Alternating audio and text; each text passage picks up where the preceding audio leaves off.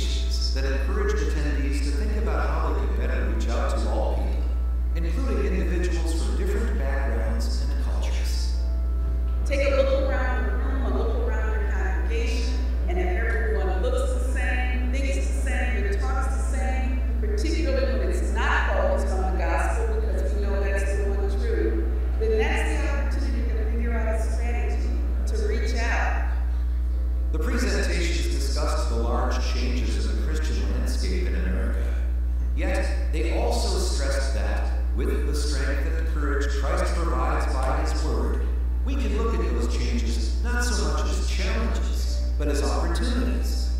This is our Lutheran moment. What I think our world needs most right now happens to line up perfectly with some of the things that we do best as Lutherans. It seems to me that if you pay attention, you open your ears, you open your eyes, you see people raising questions and problems that the things that we don't believe as Lutherans are the perfect solution to. And so I want people to be able to see that and be excited about the fact that we have what our moment means and what our world needs from us.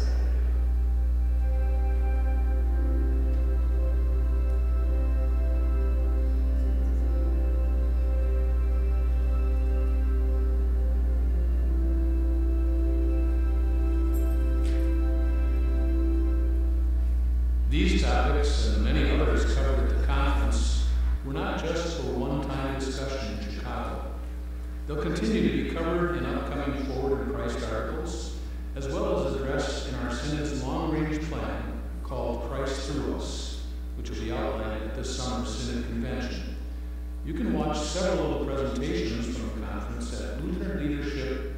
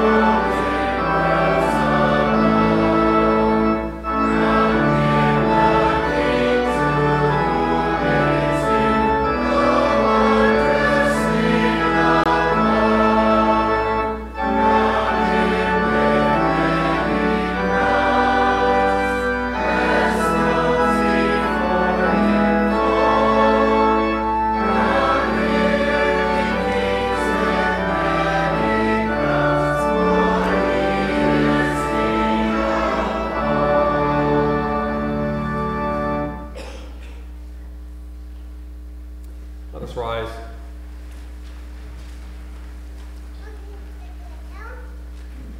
Once again, everybody, beginning with the insert, the gathering rite on holy baptism, We begin in the name of the Father, and of the Son, and of the Holy Spirit. Amen. I tell you the truth, no one can enter the kingdom of God unless he is born of water and the Spirit.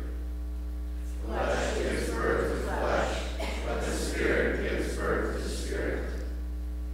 Surely we were sinful at birth, sinful from the time our mothers conceived us. But we were washed, we were sanctified, we were justified in the name of the Lord Jesus Christ, and by the Spirit of our God. As baptized children of God, we confess our sins. Holy and merciful Father, I confess that I am by nature sinful, and that I have disobeyed you in my thoughts, words, and actions. I have done what is evil, and failed to do what is good. For this I deserve your punishment, both now and in eternity. But I am truly sorry for my sins, and trusting in my Savior, Jesus Christ, I pray, Lord, have mercy on me, a sinner. Christ loved the church and gave himself up for her to make her holy, cleansing her by the washing with water through the word, and to present her to himself as a radiant church, without stain or wrinkle or any other blemish, but holy and blameless. Therefore, as a called servant of Christ, and by his authority, I forgive you all of your sins. In the name of the Father, and of the Son, and of the Holy Spirit. Amen. Congregation may be seated.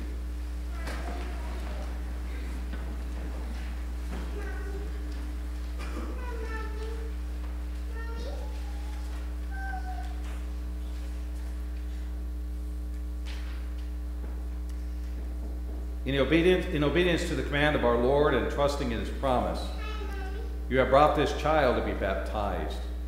Jesus told us, "Let the little children come to me, and do not hinder them, for the kingdom of God belongs to such as these."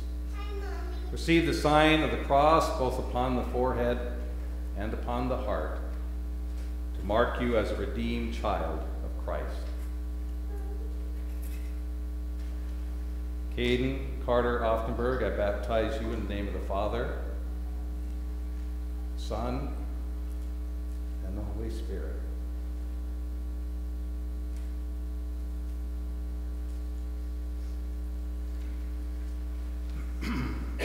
The Almighty God, Father, Son, and Holy Spirit has forgiven all your sins. By your baptism, you are born again and made a dear child of your Father in heaven. May God strengthen you to live in your baptismal grace all the days of your life. Peace be with you. Let us pray. Merciful Father in heaven, we thank you for the blessing of baptism by which you offer and grant the forgiveness of sins, life, and salvation. Help us to regard our baptism as the robe of righteousness we are to wear all the days of our lives. Look with special favor on Caden and grant him a rich measure of your Spirit, that he may grow in faith and godly living. Make us willing to carry out our responsibilities to those who have been baptized, so that all of us may finally come to the blessed joys of heaven. Through Jesus Christ our Lord. Amen. Our service now will continue with the song of praise, once again up on the screen. Glory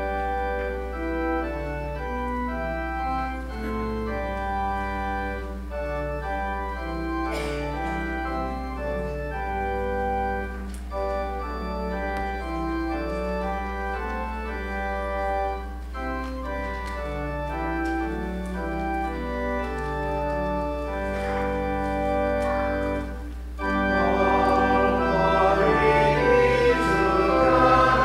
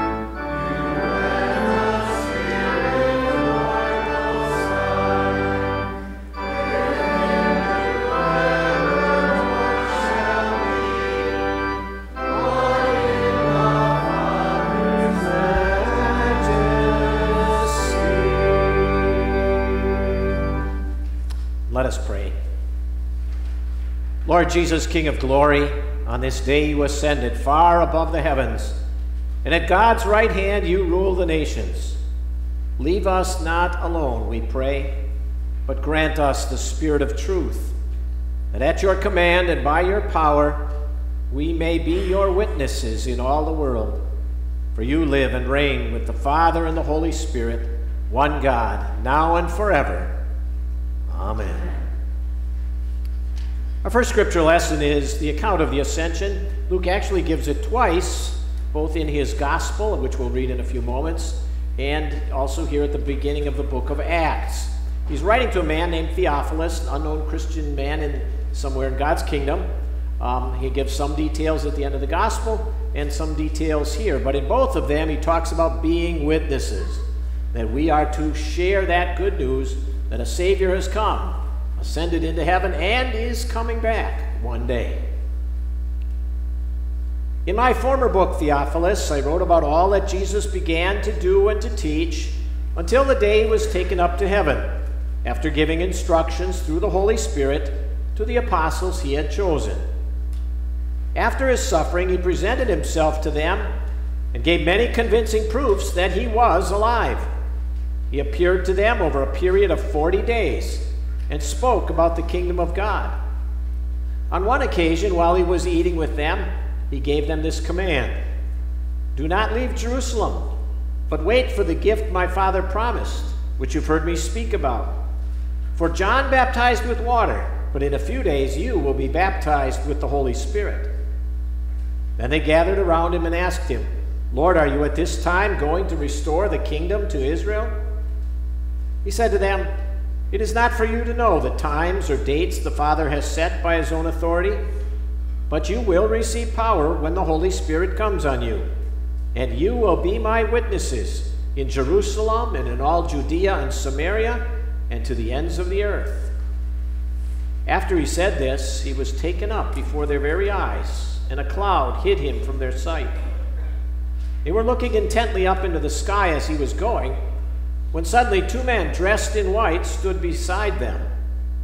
"Men of Galilee," they said, "why do you stand here looking into the sky? This same Jesus who has been taken from you into heaven will come back in the same way you have seen him go into heaven." The word of the Lord. We sing together now Psalm 73.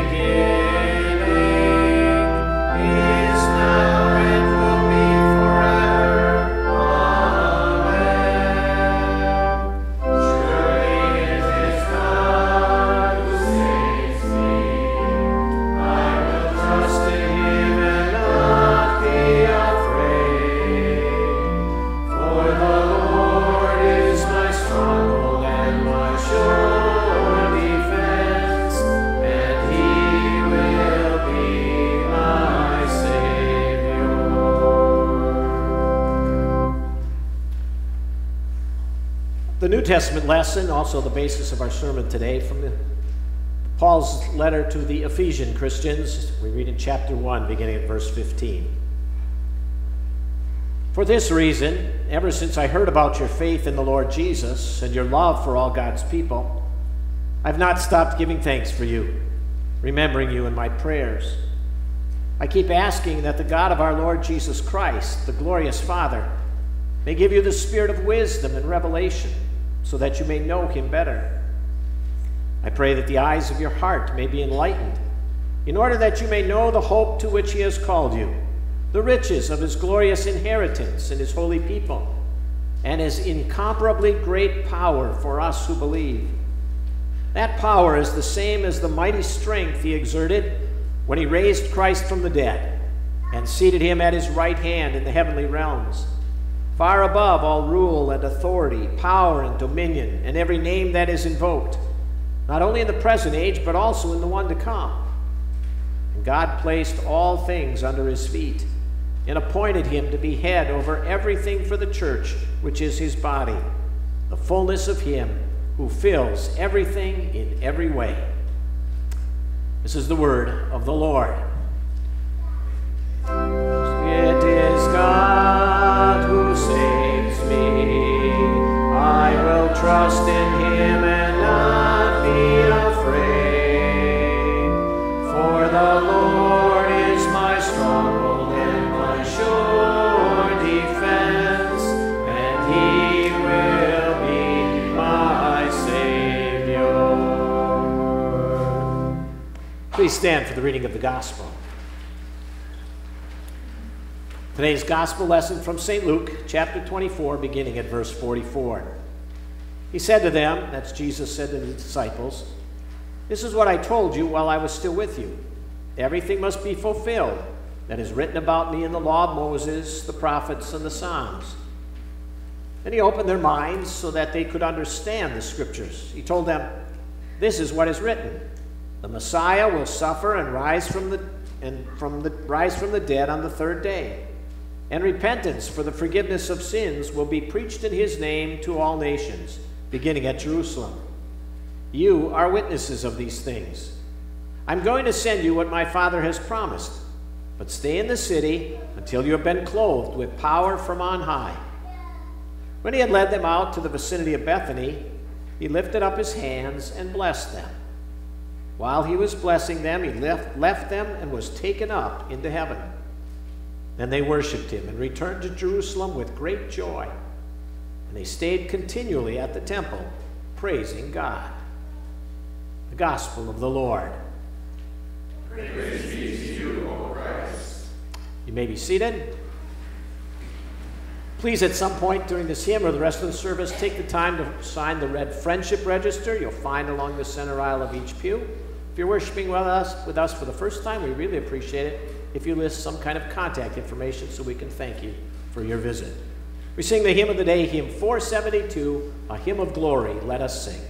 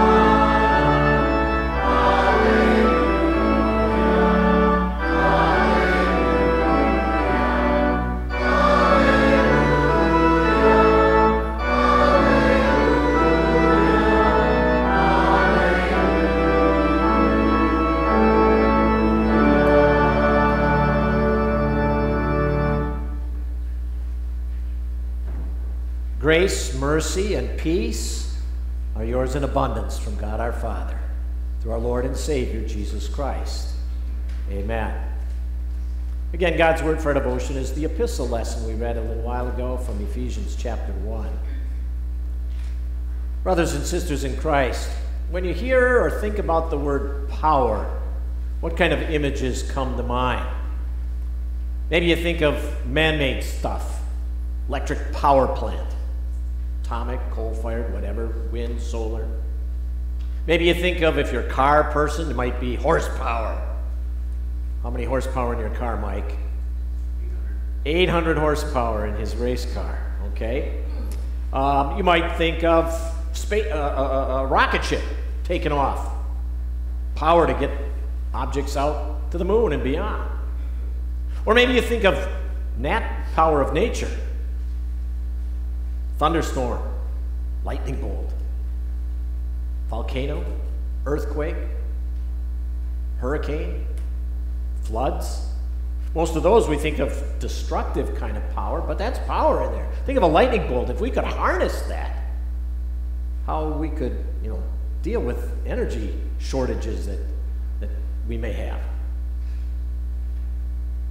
But all that power, all that energy, can't hold a candle to the incomparable power of the one of whom we say in the Apostles' Creed, I believe in God the Father Almighty, the maker of heaven and earth. Well, the Apostle Paul tells us in the words before us today, as we mark the ascension of our Lord Jesus, 40 days after his resurrection, he talks about that incomparable power that God has and how he uses it for us. That's what we want to focus on today. It's power displayed and symbolized in the ascension of Christ, his return to heaven. And it's also power displayed in our hearts, in the workings of our lives every day. Now, sometimes when we're talking about someone, describing them to somebody else, we might say, oh, Mary, she's kindness personified. Or Jim is efficiency personified. And by that, what do we mean? We mean that person displays in many different ways and in a lot of different occasions, putting those qualities or characteristics on display in their lives. Now, when we think of power, the kind of power that rules and directs life here in this world and in the universe, we could be saying that God is power personified. Our God, again, in heaven, and especially God the Son, our risen and ascended Lord Jesus, in his return to his throne in heaven, it was all about power, the power he possesses and the power that he uses to affect every single thing that goes on in this world. Paul informs us of that here, talks about that here. He says, I pray that the eyes of your heart may be enlightened, in order that you may know the hope to which he has called you, the riches of his glorious inheritance in his holy people, and his incomparably great power for us who believe.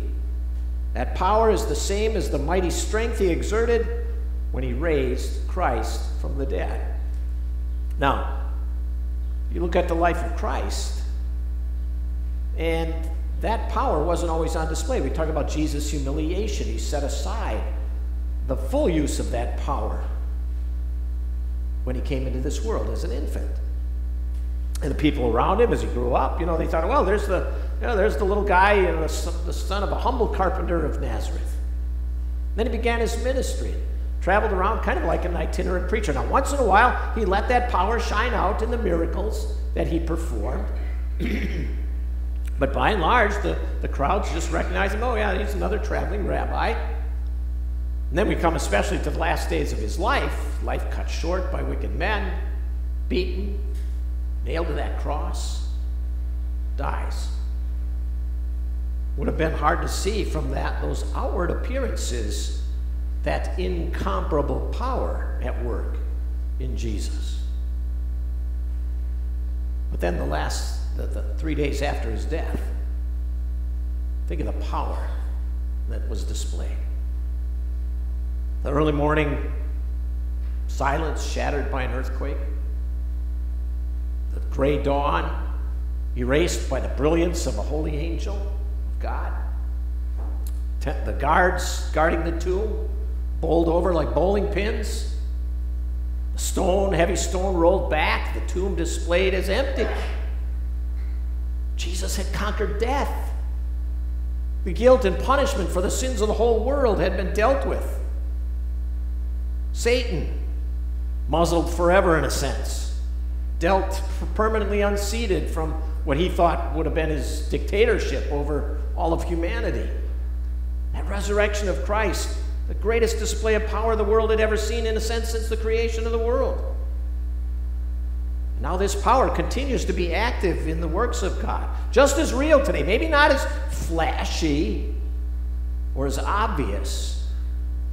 But listen to what Paul says. God seated him, Jesus, at the right hand in the heavenly realms, far above all rule and authority, power and dominion, and every name that is invoked, not only in the present age, but also in the one to come.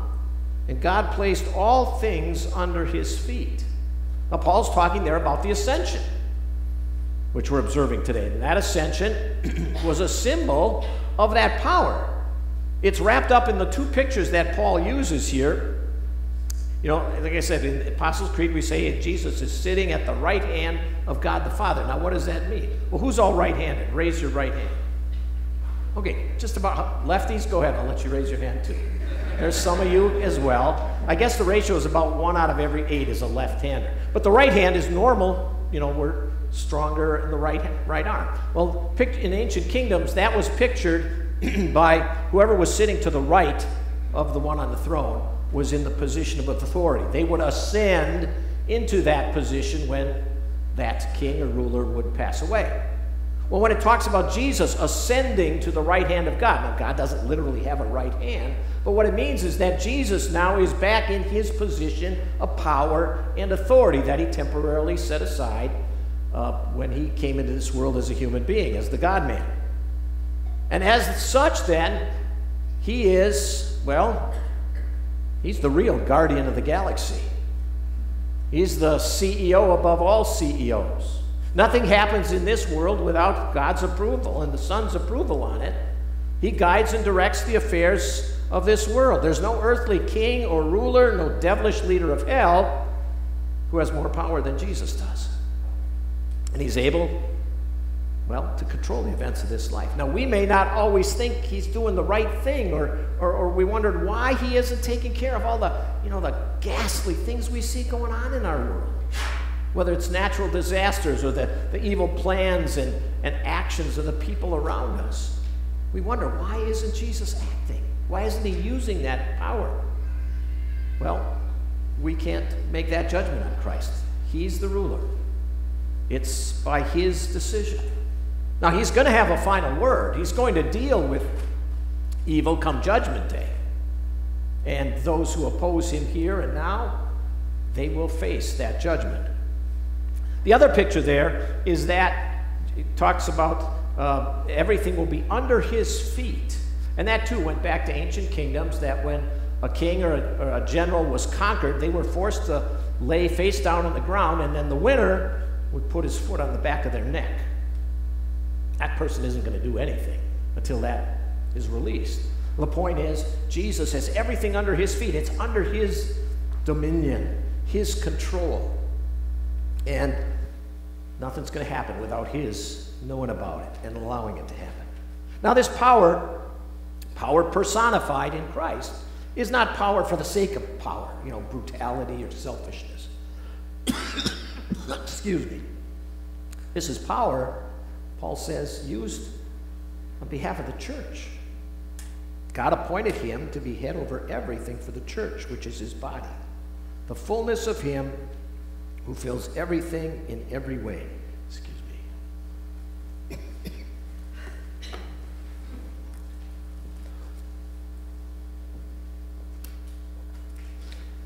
So you see, the main benefactor today of that power of Christ is you and me, the church, the invisible church, the sum total of all of all who believe in Jesus as their Savior. Think of that picture he uses, that he's the head and we're the body. Well, without Christ, we're decapitated, you might say. We can't do anything that way. But Christ uses that power to grow and expand and guide and direct his body, the church. The fullness, him who fills all things, is directed towards us. And how does he do that? He sends the Holy Spirit. Maybe you remember from your confirmation days, the explanation, the third article.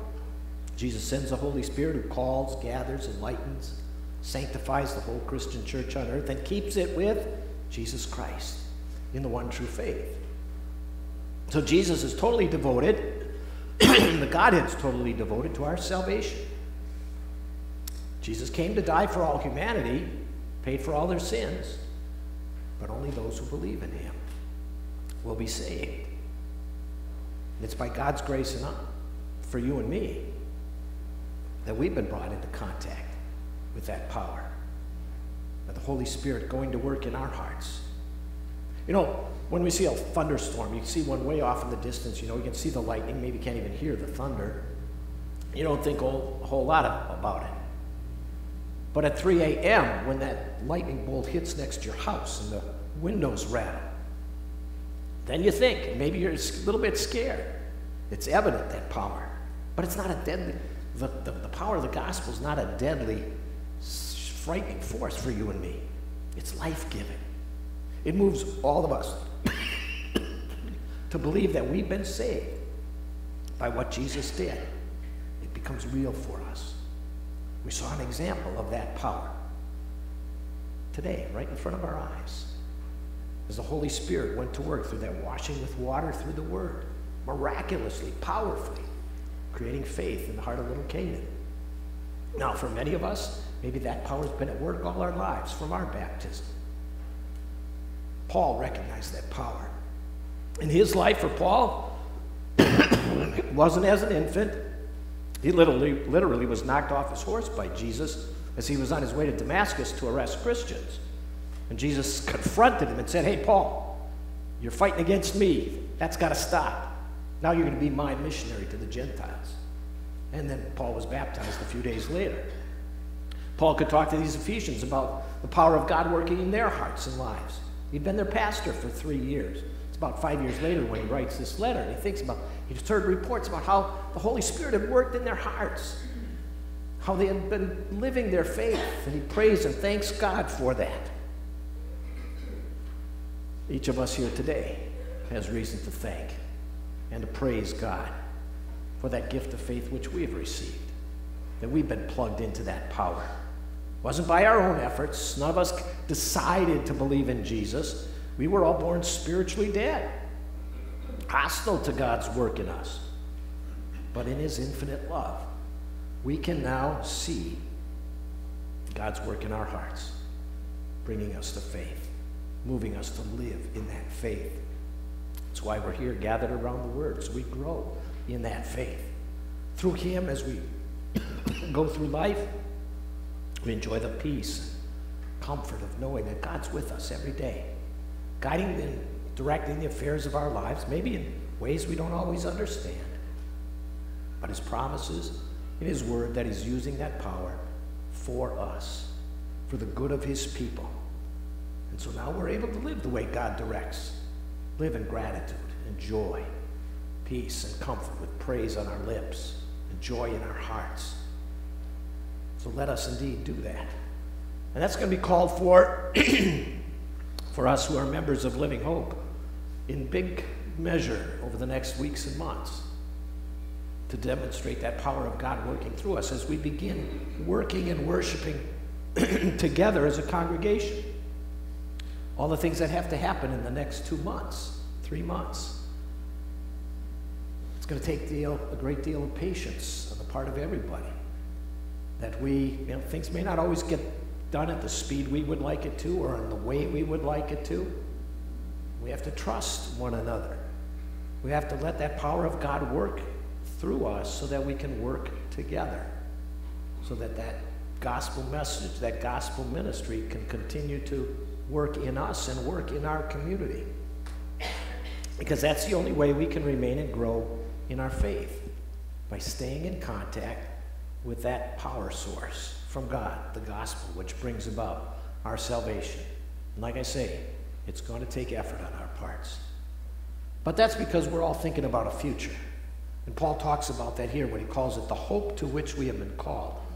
Our hopes and dreams are not pinned on building a fine-looking congregation, but we want a congregation that's heavenward looking. A congregation that knows what its ministry is all about. It's about people's hearts and souls and plugging new people into that power source of Christ, as well as growing in our own faith. Because we know that one day God's incomparable power is going to go to work on us, raising us from the grave, giving us new, immortal, imperishable bodies that we can live with him forever in heaven. That's our final destiny. That's our reason for existence.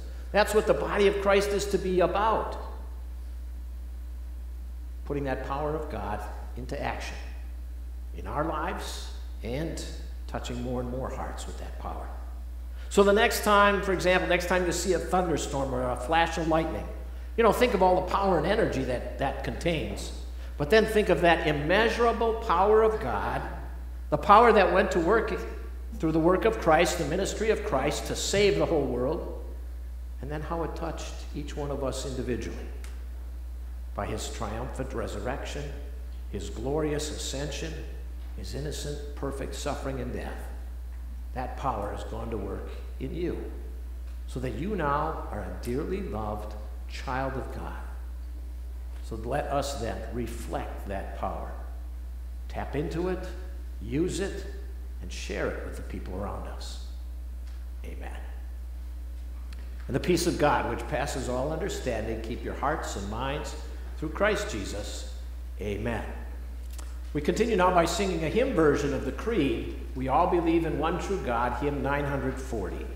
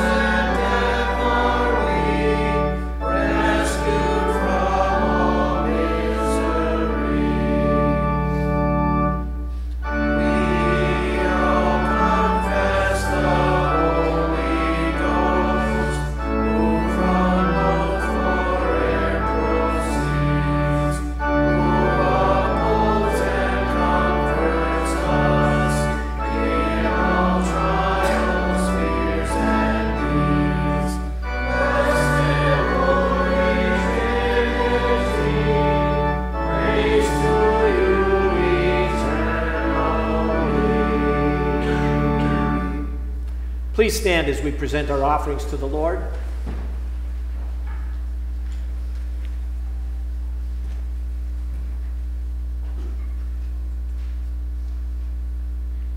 O Holy Spirit, impress us with the great urgency of preaching the gospel of our crucified and ascended Lord to every creature, and the importance of giving regular, generous gifts for this work. Teach us that we do not lose what we give, but that our offerings are sound investments, helping to assure a blessed eternity to ourselves and others. Make our giving not only responsive to the needs of souls redeemed by Christ, but responsive also to his great love for us. In his name we pray. Amen. We also pray in connection with Christ's ascension. O Lord Jesus, exalted far above all principalities, power, might, and dominion, at whose name every knee should bow, not only in this world, but also in the world to come. O Lord Jesus, accept our praise and adoration. We know that our praise cannot exalt you any higher than the position you already have at the right hand of God.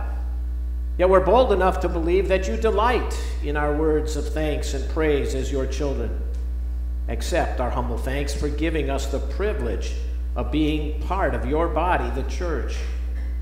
For the many appearances you made after your resurrection, proving to witnesses that you had risen from the dead, we're grateful. We also thank you for assembling so many of the faithful to witness your ascension. These witnesses to your resurrection and ascension inspire us to follow you. As the ascended head of the church, O Lord, you're aware of the many problems confronting your people today in your church. We do not ask that our work be made easier, but only for your power to help us cope with the situations we face. Help us to be your hands, doing deeds of kindness. Help us to be your feet, running errands of mercy. Help us to be your mouth, witnessing to your love and the power of the gospel. And when at last we have fulfilled your purpose in our lives, take us to your ascension throne, where we may share in your glory forevermore. We ask this in your name. Amen. You may be seated. We sing hymn 476, On Christ's Ascension I Now Build.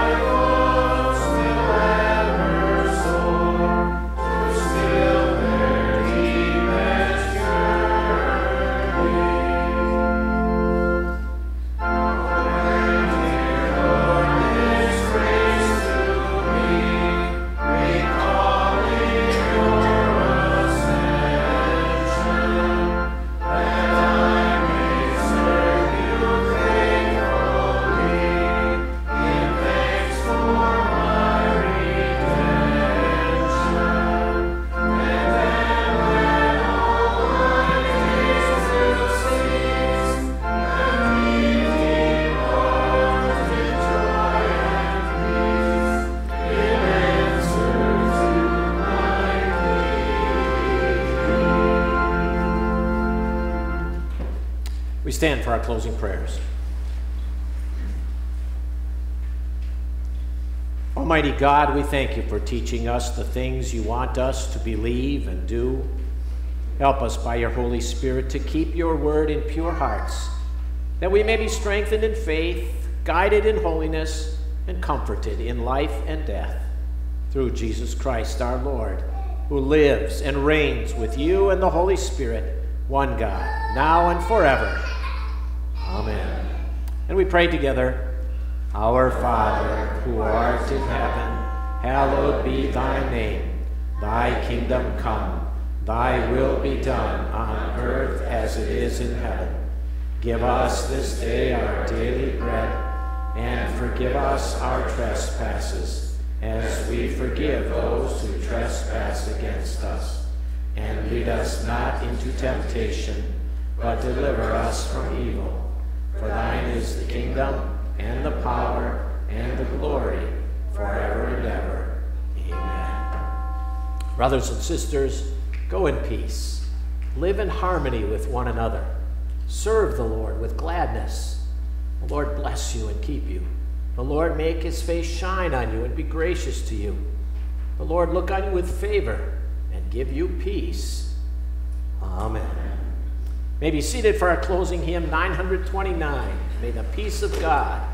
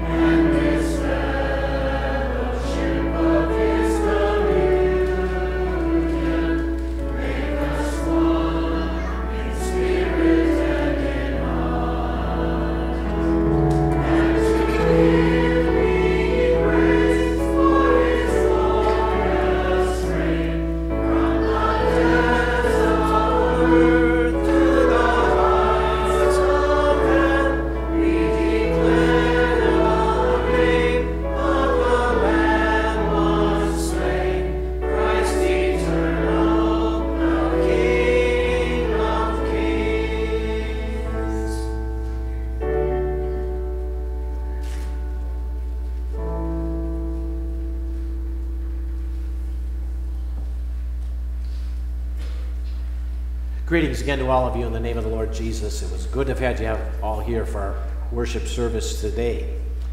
Please excuse my I'm fighting allergies this time of year, so please excuse my interruptions. Be sure to pick up the green printed announcements on the table as you exit the sanctuary, table where you pick up your service folders. Be sure to read through all of that. I'm going to highlight just a few things. First of all, in about a half an hour, hopefully the voters' meeting will be held over at Good Shepherd, approximately 12 o'clock. Lunch is also going to be served, so you can get over there and pick up a cousin sub and some beverages for that. The meeting you'll be getting after all the people have been served for that. So it's at the Good Shepherd Sanctuary on 100th Street, just north of Greenfield.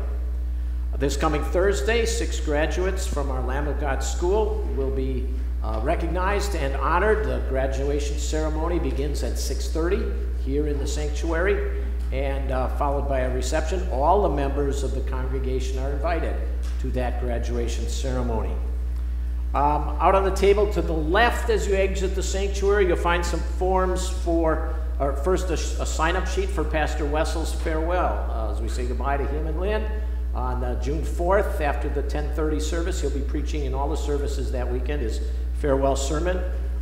There's a sign-up sheet there, or you can go follow the sign-up link that's printed out in that green announcement folder. Excuse me. On that same table are forms for updating our database as Living Hope. Trying to combine those, we want to make sure we have all the latest information on all our members, phone numbers, addresses, emails, things like that. So you can pick up a form, you can fill it out right away and put it in the box that's there, or you can bring it back, obviously, next time. But we want to have that done by the end of June, so don't delay too long. Also, there's a form there. We're putting together a Living Hope business directory. If you run a business and would like to be included in that, there's a form for that. You can put that in the same box as the database information. And finally, some updates on the move that's going to be taking place. As I said in the sermon, the next 2 months are going to be frantic. But just face it, deal with each other, please, with patience and grace. Jess, I'm going to put you on the spot here. No, don't put you on the spot. Okay, Jess Waller and the new principal are working together, put together a timeline. Lots of things that have to be included in that. It's getting close to done, I guess. Would you say, Jess? It's looking great, and I'm very proud. Okay, okay. But we are going to need lots and lots of help over the next 8 weeks, especially to get furniture moved from Good Shepherd over to here, ours in different classrooms and all of that stuff, where it's all going to be staged while we paint and clean floors and things like that. We're not 100% sure, but they're working on it, so be patient. But you can sign up. Primary work will be done on Wednesdays from 1 until 8. Yes. And there's shifts, so you don't have to work all 7 hours, but take a 2 or 3 hour shift. So that we don't have 80 people at one time, but we got 15, 10, 12, 16 people at a time. The sign-up link is in that announcement sheet. There's also a separate sheet out on the table that has that sign-up link on it. A couple of Saturdays did I see in there too, Jess? At least one. Paint specific? Okay. So there are different opportunities. So please bear with us, but help us. And if you have questions, I'm going to send them. No, I'm not going to send them all to you, Jess. Okay. To Jess or to Dave Parbs, if you know who Dave is. And the principals have some answers, but Jess has got most of the answers. So talk to Jess. With that, anything I missed, Jess, or anything I need to...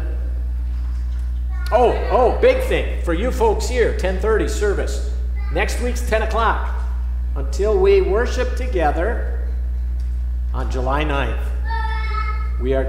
Our plan is to begin joint worship on July 9th weekend. So Saturday, 5, Sunday, 8 and 10:30. But for the next 6 weeks, if you're worshiping here, it's 8 and 10 o'clock.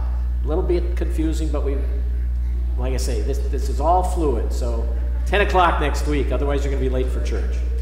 With that, but July 9th weekend, we want you all over at Good Shepherd. We're worshiping in the gymnasium, kind of like if you were here for Reformation. That'll be set up like that. And there's other news I'm not going to get into now, but sign up to help, and we'll see you in church next week.